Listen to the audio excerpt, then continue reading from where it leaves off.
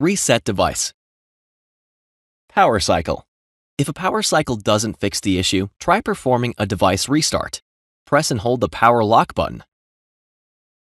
Select Restart. Select Restart to confirm. The device will take a moment to restart. If you are unable to access the screen to restart the device, or if it becomes unresponsive, press and hold the volume down and power button simultaneously for 10 seconds until the device restarts.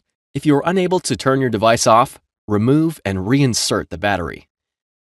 Factory reset. A factory reset will erase all information on the device and return it to factory default settings. It will permanently erase all personal data, preferences, settings, and content that is saved to the device. It is recommended that you back up important data before proceeding. The device must also be charged to at least 30% to perform a factory data reset. From the home screen, swipe down from the notification bar. Select the Settings icon. Scroll to and select General Management. Select Reset. Select Factory Data Reset. Scroll to and select Reset. Select Delete All.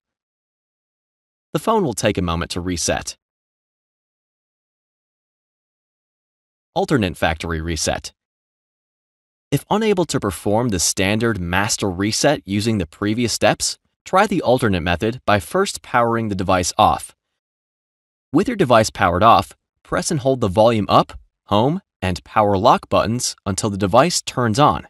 When the Android recovery screen appears, press the volume down button until Wipe Data Factory Reset is highlighted, and then press the power lock button to select.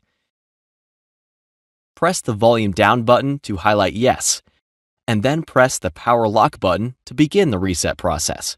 When the Android recovery screen displays again, ensure that Reboot System Now is highlighted. Then press the power lock button to select.